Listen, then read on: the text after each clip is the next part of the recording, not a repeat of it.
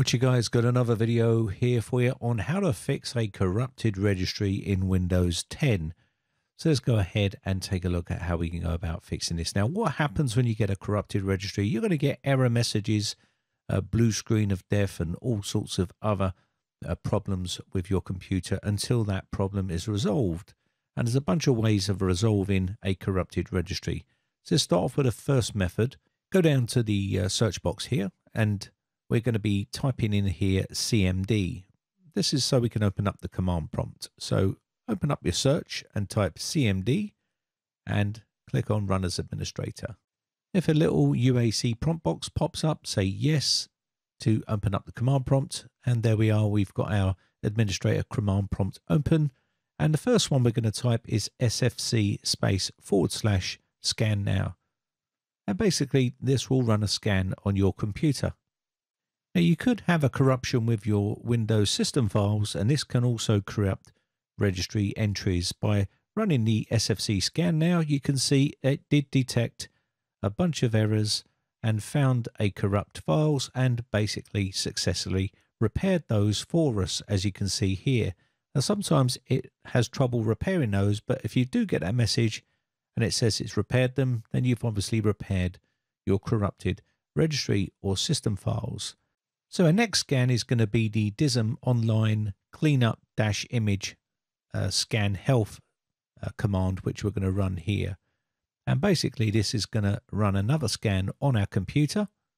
This is going to check for component store corruption and hopefully tell us some information. You can see mine is not corrupted, which means it's good. But if yours is, then you can run the restore command, which is the command you can see on the screen right now. So I'm going to quickly run this on the computer and hopefully our problem will be resolved. I've speeded this process up and you can see this operation has been completed successfully. So you can try those steps there to try and resolve a corrupted registry on your system. So let's move on to the next method or next solution that you can try, and that's go to Start, Settings, and then File Explorer. This will open up the this PC window here, and I've got a backup of my registry. Now, if you've made a backup of your registry like this one here, then you can use this to fix registry issues. So I'm going to be importing this back into the registry to try and resolve a problem. To do that, we need to open up the registry editor by typing regedit in the search box here. And once we've opened this up, you should see something looking like this. Make sure you're selecting where it says computer here. On that computer here, that's where we need to be selected. Go File, and you should see Import. Now, it's no good exporting the registry at this stage because you've already got a corrupted registry, but we're going to import in this case, and I'm going to locate my backup that I have, which is on my C root directory here. I'm going to select this one, click Open, and then this will import the registry files into our registry like so. It does take a bit of time, so be patient and let that do its thing. Once that's been created, you can reboot the system and hopefully your corrupted registry has been resolved and fixed. So it's always nice to have a backup of your registry. So I'm just going to let this finish off here, and hopefully this will go back to our desktop once this is complete. There we go. So once that's done, you've now imported your registry from a backup that you had. Just make sure that it's a very latest registry backup and not a really old one. For our next method, we're going to try System Restore. So go to the search box and type Restore, and this will give you the option to click on Create a Restore Point here. Now, if you have got System Restore Points available, you can use those to roll back to. You can see on my C drive, I have got System Restore enabled. And if you've been keeping regular restore points, then you can roll back to one of those ones that were working before you got a corrupted registry. So we're going to click Next here, and then you can choose which restore point you want to go back to that was working fine. So I'm going to go back to this one here, and you can choose which one suits you. So go Next, and then choose your drive, and then click Finish, and this will ask you, once this is started, System Restore Point cannot be interrupted. Do you want to continue? Say yes here if you want to restore the system back using System Restore Point. Now, of course, by default, system restore is off, so you will need to have this enabled to be able to do this. Otherwise, you're not going to be able to use this method. So let that attempt a system restore. It will then reboot the system and restore the PC. So just let that do its thing. It's going to restart.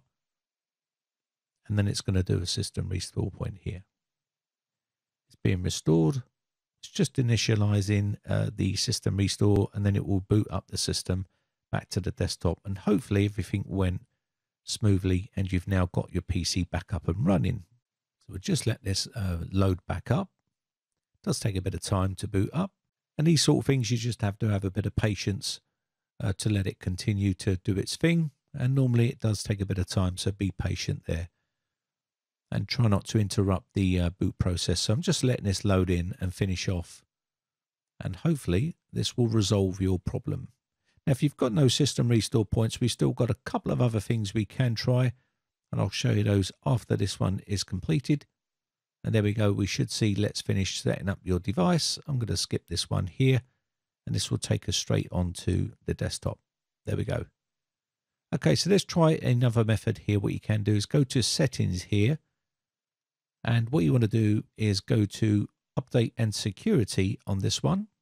So click update and security and go down to recovery. And then you should see here, reset this PC. Now, obviously at this stage, you're running out of options to try and get the PC back up to a working state. And this is more destructive. So you can see here, keep my files, remove apps and settings, but keep my personalized files. Or you can remove everything and reinstall Windows. But if you did this one, it's going to download Windows and basically reinstall Windows for you. You will lose all your apps, but your data should be safe. But it might be advisable to back up your data just in case something goes wrong.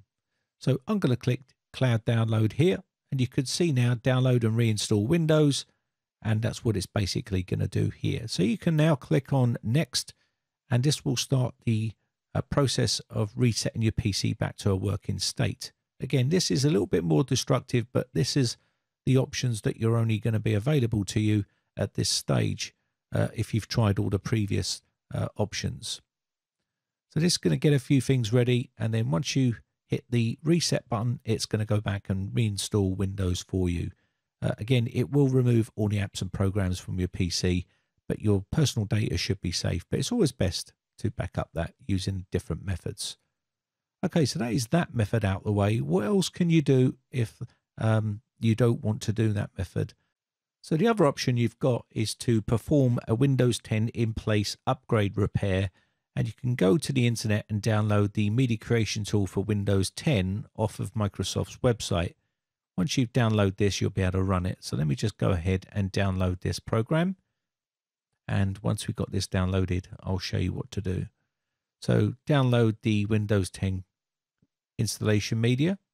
You should see it now. Download tool now. Click on this one. And the tool will come down. It's a very quick download. Open the tool up.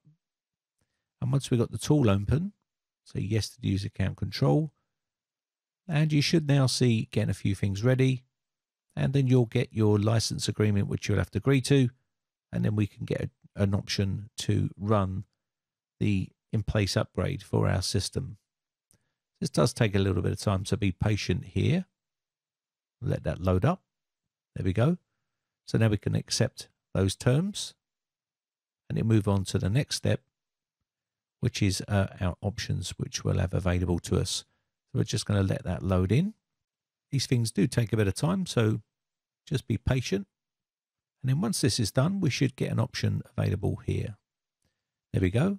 So now what do you want to do next? Well, it says upgrade this PC now, and that's the option you're going to go for here. Click next and let this go through its paces and do its thing. And you can see here it's going to start downloading Windows 10.